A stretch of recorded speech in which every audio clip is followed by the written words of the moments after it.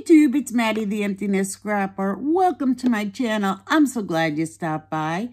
If it's your first time, I hope you enjoyed the video.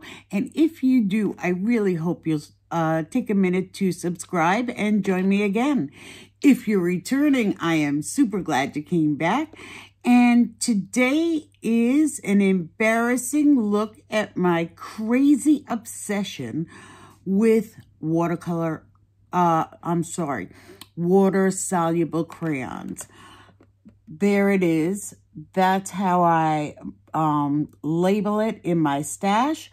This is a drawer that I just pulled out. And it comes from a storage unit that stores iris containers. And a nifty little trick that I learned from Lindsay the Frugal Crafter is you can just pull off, this is the back side where you would pull off the cover, and then you could use it as a open drawer, and you could save those covers and click them back on if at some point you change your mind and want to store it differently. However, I digress. This is an embarrassing look at a ton of different water-soluble crayons. I don't need this large of a collection. I'm not sure anybody needs this large of a collection. However, here we are. So what I'm going to do is put this aside and show you one by one what I have in my watercolor stash. So this is a little box that I saved from a Creative Memories card kit. And in here, I've got a lovely little collection of gelatos. So some of them are gelatos and some of them are gel sticks. Or maybe I have the gel sticks. I believe I have the gel sticks actually in a different container. We'll find out when I go through all the containers and take a look. So these were the very first ones that I had. And when I first got them, I didn't know what to do with them. They are pretty fun, but I have to tell you, they're not my favorites. So putting that aside, I think this one holds the gel sticks. So the gel sticks, this is a box that I received when I bought my blender brushes that were initially intended for makeup. So I guess this is a makeup box. And I felt that the gel sticks fit inside pretty well, and there they are. So it wasn't enough that I had the gelatos. For some bizarre reason, since I saw a review that said the gel sticks were just as good, I had to have both because the gel sticks were less expensive. And I did actually purchase the metallics in these as well. So it wasn't a big investment, and I did get some diversity. I don't have any other water-soluble crayons that are metallic, and there's a nice selection there. And if you've never seen a gelato or a gel stick, here's what they look like. They're sort of like a lipstick, and you just screw it up like a lipstick and some material comes out, and the pigment is a stick with a flat top, which can sometimes be a challenge. So those are the first two that I ever purchased. And I really did enjoy using the medium, but I also did want to work with something similar that I could actually control a little bit better. And by that, I mean something that had a point.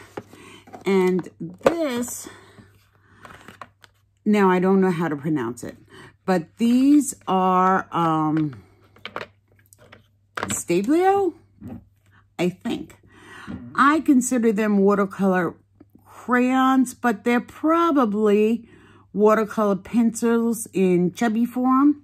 I just love going to these. They do come to a relative point, and they do come with a sharpener. So if you really want more control and a sharper point, that's available to you. So they are encased in wood, just like a pencil. There are a variety of colors. They are meant for children, but hey, I'm just a big kid, and I super love playing with those. So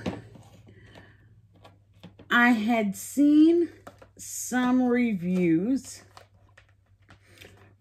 a while back for these Prima oil pastels.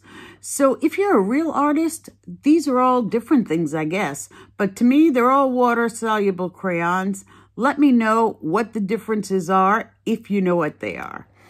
So I wanted to see if these guys, since they were considered oil pastels and not water-soluble crayons, if they were different to use. And the one thing I can say for sure is that these absolutely go on creamiest. The Faber-Castell are pretty creamy, but these are really creamy. And if you enjoy that kind of texture, this is your jam. So it looks like this. Let me see if I can get the Prima easier for you to see. It comes to a relative point, and it's a lot easier to control than the flap tops. I really like these. They were a nice set, a good value. I think there's 24 here. I think I paid like $18. Pretty certain that this particular set doesn't come in this configuration anymore, but I know for a fact that, or at least at one time, when this first started disappearing, they did offer 2 sets of 12, and I would bet that they're exactly the same thing. So that's the story with that one. And then, since I enjoyed them so much, I got into my head that I wanted the be-all, end-all Caran d'Ache Neocolor 2 water-soluble crayons. Now, if you are interested in this medium at all, I know that you know what these are. If you are a crafter that really is not all that familiar, not that interested in this kind of medium, I'll let you peek in and see what is here. So I just need to turn it around to open it for you. And here they are. I believe the full set has like 80-something colors. This is a set of 30, and they are just lovely, lovely water-soluble crayons. They are highly, highly pigmented, and they absolutely dissolve in water beautifully. Now, a crafter at my level, I don't know if I need to have these ridiculously expensive crayons in my stash. But here we are. That being said, with all of those water-soluble crayons, I recently put in my Amazon wish list right before Mother's Day, so I knew I would get it. This set of 3 Dina Wakley scribble sticks, and they are her water-soluble crayons.